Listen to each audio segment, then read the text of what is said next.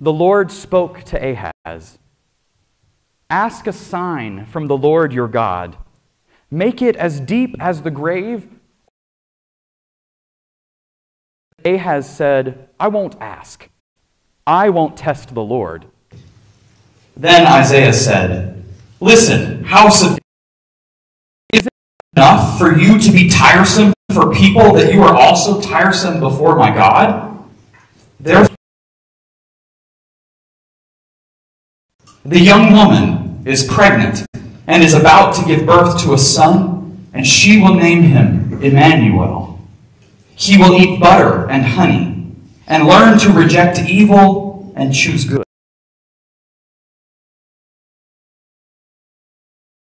The land of the two kings you dread will be abandoned." 801, we're doing Psalm 80, and we will sing response 1. And I invite you to read the bold font as I read the light font, page 801. I am the vine, you are the branches, rooted in earth. In the presence of Ephraim and Benjamin and Manasseh, stir up your might and come to save us. Restore us, O God. Let your face shine that we may be saved. O Lord God of hosts, how long will you be angry with your people's prayers? You have fed them with the bread of tears and given them tears. I am the vine, you are. Look down from heaven and see. Have regard for this vine, the stock which your right hand planted. They have burned it with fire.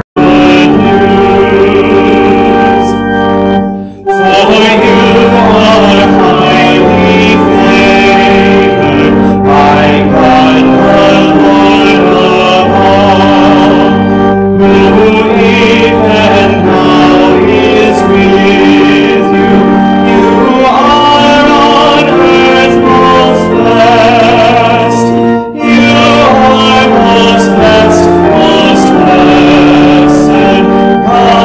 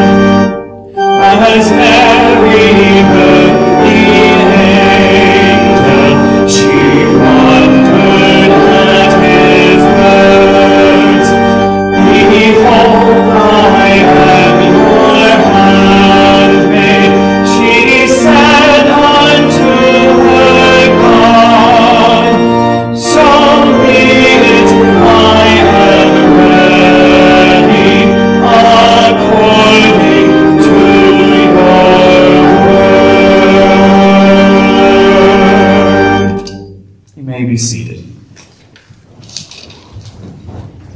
In the name of the Father, and of the Son, and of the Holy Spirit. Amen. We are moving oh so closer to Christmas and our celebration of God coming to dwell with us as one of us. In just one more week, well, I guess less than one more week if you do Christmas Eve shenanigans, we will open presents, we'll sing our favorite Christmas carols, we'll do holiday baking, spend time with loved ones, and if you're like Jared and I, we'll do all of our Christmas shopping because we've done none. Gulp. But we are not quite there yet. We still have one more week for us to focus on the comings, the multiple comings of Jesus Christ. We've been kind of focusing on that presence of Christ through this Advent season. Remember that Advent is only marginally connected to Christmas itself. It's really a season for us to think about and look forward to Christ's second coming, Christ's return to earth. Remember, if you need some trivia points, in Greek that's Christ's parousia, or in Latin his adventus, which both mean coming to be with us.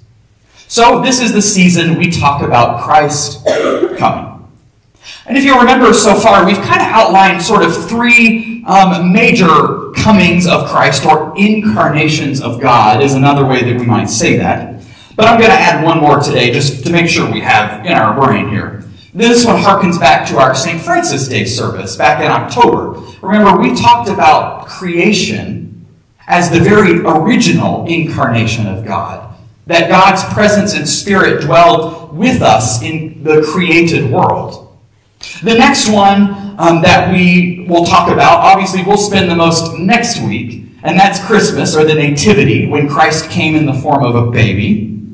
The third that we've talked about is that commitment that we make. We ready ourselves as a temple for God. Remember I said my bringing up, Jesus lives in my heart, right? That's that kind of coming that we prepare for. And the final that we talked about is the second coming, when Christ returns to earth as the Lord of all creation, ruling over us with mercy and justice and love.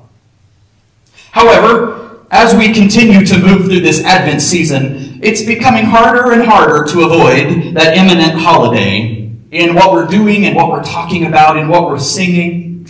And the lectionary, which is that assigned scripture text for the day, which is the fourth Sunday of Advent, does us no favors with that help, or with that reading from Matthew today, which is quite very Christmas-focused. So you'll get just a little bit of Christmas today as we talk about the birth of Jesus and how that comes around. Now, I want to start today by sort of deconstructing a little bit of our general understandings of Christmas. Because we've become really normalized to some really not normal stuff. Culture has created a certain aesthetic for Christmas, and with that, a certain aesthetic for love, right? We can all immediately see, when I say, what do you think of when you see love? Hearts and roses, chocolates and fluted bubbly beverages of your choice, sweet tender kisses, right? Even the non-romantic love, that has a certain pop culture vibe. Soft music, gentle lighting, this is too harsh for me, gentle lighting, sleeping babies, right? When we talk about Christmas love, we almost universally see Mary, often a very pale, small-framed woman, in a light blue head wrap, holding that sweet, precious, little cooing baby who looks to be about 6 months old, right? But Christmas love is so much more than that. It's so much more than just affection or mood or tone. Love is the situation that Jesus was born into. Jesus is love, born into love. God's very present love. In order to see that, though, we have to strip off some of the niceties of the Christmas story. Because what we're doing is equating nice and neat with loving. Nice and neat with love. The story that we hear in the Gospels, in general, but especially at Christmas, it's not a pretty story. It's full of gritty stuff, unfortunate life circumstances, social, political unrest, mass murders. The list continues on like that. The people of God in these stories of our faith are often up against what seems like insurmountable odds. So, I'm not saying Mary didn't have some sweet, tender moments with baby Jesus. I'm sure she did. But I guarantee that she wasn't dressed to the nines with her makeup and her heels on. She was tired. She was a child herself. We forget that she was probably in her early to mid-teens, no earlier than 14 or older than 14. She was doing hard, messy work at God's request. And Joseph? Well, Joseph was an integral part of this story as well. And he was faced with messiness, just like every other character in our biblical stories. The gospel reading that Mary read today for us portrays Joseph's version of the Annunciation, which is that fancy term for God announcing the baby Jesus to Mary. For Joseph, he learned of Mary's pregnancy, and he had to step away to consider his options. We like to portray Joseph in certain ways, but that one sentence of Scripture tells us he really struggled. Mary's family would have been bound by law to reject her if Joseph had chosen to reject her. Because engagements were very different back then than they are now. An engagement, or a betrothal as is often called, was a legally binding contract between the groom and the bride's father. This was when they laid out all of the terms of the marriage. The dowry, the land, the estates, family business, etc., etc. So Mary would have been considered just marginally above property at this time. Her family owed her absolutely nothing. If she was found to not be pure, they were all well within legal rights and moral code of the time to completely disown her. Jesus would have grown up illegitimate as well. He would have had no standing in society. His life, just like his mother's, would have been ruined. So at first, Joseph says, I don't want to be married to her. So he didn't want to expose her to public disgrace. He said, I'm going to leave, but I'm going to do it quietly. I'm not going to make a scene. I'm not going to throw her under the bus. I'm just going to step away. Our gospel reading noted that he had that resolve to go ahead and just cancel the whole thing, cancel the engagement. But fortuitously, and as God often does, right before Joseph executes his plan, an angel shows up and shares this message with Joseph of who this baby is, where he comes from, and what he'll be doing. It must have been terribly hard, though, for Joseph to just accept what he heard. Conceived by the Holy Spirit, his son Jesus would save people from their sins. How could any of that be true? There's the messiness. Now here's the love. Joseph, with that same kind of faith that Mary had when she said yes to God, he did. He said, yes, Lord. He said yes, and he took Mary as his wife, despite the messiness that's all around it. We don't know much about Joseph's life before this, or really even after this, unfortunately. But we know that he loved Mary, and he loved Jesus. We can only see that love clearly when we see just how messy this whole thing was. Now, that's Joseph's love. But I would be remiss if we didn't also talk today about Mary's love. Our assigned gospel for today, Advent liturgical year A, is Matthew. So through Advent, we've been reading Matthew. Last year, we were in Luke. And Luke is the gospel that has the really long Christmas story, the nativity story that we're probably used to reading in church at Christmas and with our families around the Christmas trees. But I want us to be able to hear both voices Mary's and Joseph's. Hear this reading from Luke chapter 1. When the angel Gabriel came to her, he said, "Rejoice, favored one, for God is with you." She was confused by these words, and she wondered what kind of greeting this might be. The angel said, "Don't be afraid, Mary. God is honoring you. Look, you will conceive and give birth to a son, and you will name him Jesus. He will be great, and he will be called the Son of the Most High. The Lord God will give him the throne of David, his father. He will rule over Jacob's house forever, and there will be no end to his kingdom."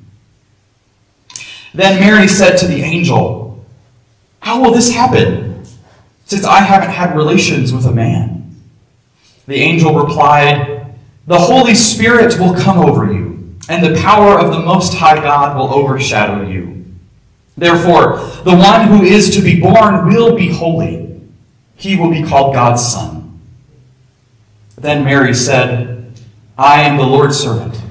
Let it be with me just as you have said." Then the angel left her, and Mary got up and hurried to a city in the Judean highlands.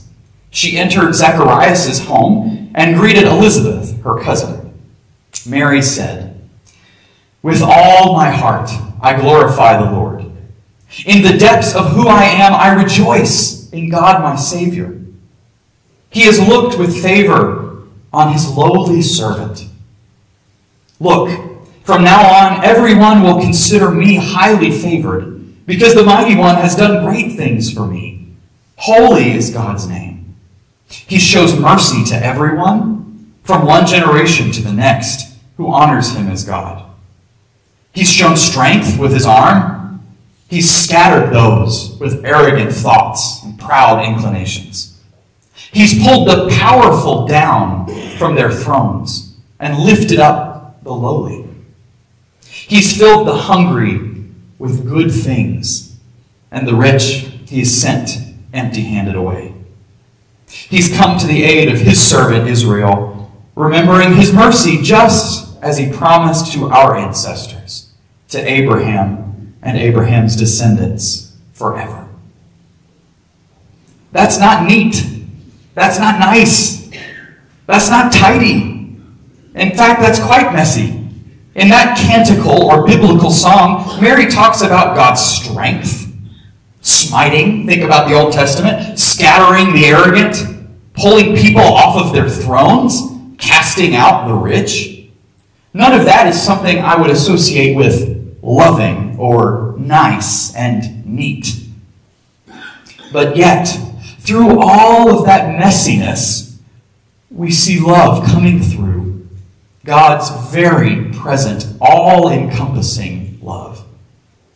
Mary says he's come to the aid of his servant, remembering his mercy, just as he promised with our ancestors. God's love, despite all of the messiness that's come in between, has held us since the very beginning of creation. Through the world's dirtiness and messiness, God's love always shines through. Nice and neat isn't always love, and love isn't always nice and neat. We have one more week of waiting. Just one. One more week of preparing ourselves for any number of those comings of Jesus Christ. Are we looking to his return, his second coming? Are we excited? Do we see it with zeal? Are we preparing ourselves by loving our neighbors, serving the needs of the poor, the destitute, loving on the outcast, the oppressed? Are we even ready to welcome God in baby form? We have work to do. Remember, Advent isn't that time of passive waiting, but active waiting. A time to sort of reinvigorate that love that we have for ourselves, for others, for God, for the created world. Just like in our song, that refrain you noticed that came back 3 or 4 times. Restore us, O God. Restore us. In this last week of Advent, I want to challenge you to hold on to Advent. It's a little bit longer, but hold on to it and find those places where you can plug in and you can serve others intentionally as we move through this holiday season. Through the messiness of our world, our lives, our jobs, relationships, addictions, temptations, all of that, may we allow God's love to just shine through it. That Christmas love that is so pure and so special, it can be alive in us through Jesus Christ if we just step out of the way and let God's Holy Spirit do the work in and through us. We make that offering of ourselves for God's very present love. Amen. I invite you to grab your red hymnals and flip to page 881. We'll share in our Apostles' Creed, which is one of the more traditional and ancient ways for us to express our faith together. And we can see so much of that love of God, that present love that shines through in this affirmation as we tell the story of our faith. I believe in God the Father Almighty, maker of heaven and earth, and in Jesus Christ, his only Son, our Lord, who was conceived by the Holy Spirit, born of the Virgin Mary, suffered under Pontius Pilate, was crucified,